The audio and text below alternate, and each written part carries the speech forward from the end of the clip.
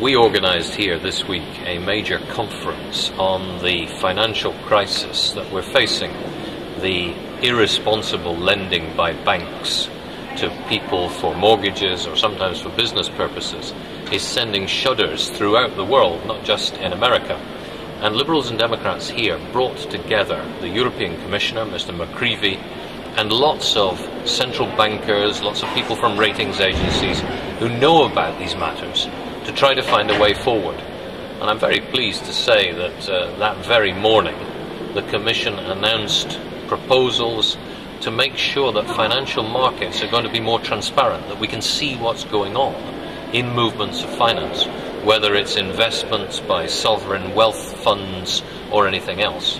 I hope we will find a way forward to make sure that we can have a stable banking system, because the speed at which money moves through the world's banks at the moment is such that we need properly to get control of it and to have the right systems in place.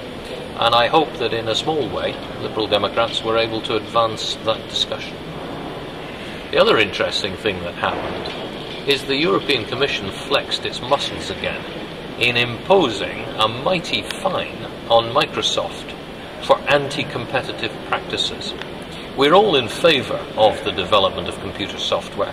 What we don't want is for one large company like Microsoft to abuse its market position and push up prices for those of us who buy computer parts and computer software.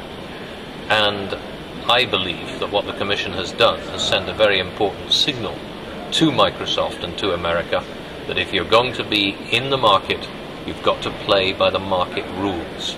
So I think Europe has come quite a step forward this week.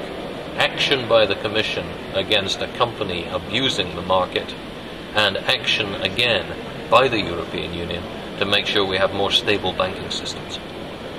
If you'd like to know any more about any of this, drop me a line, drop me an email, get in touch, and I'll certainly be pleased to let you know what Liberal Democrats have been doing this week in the European Parliament on your behalf.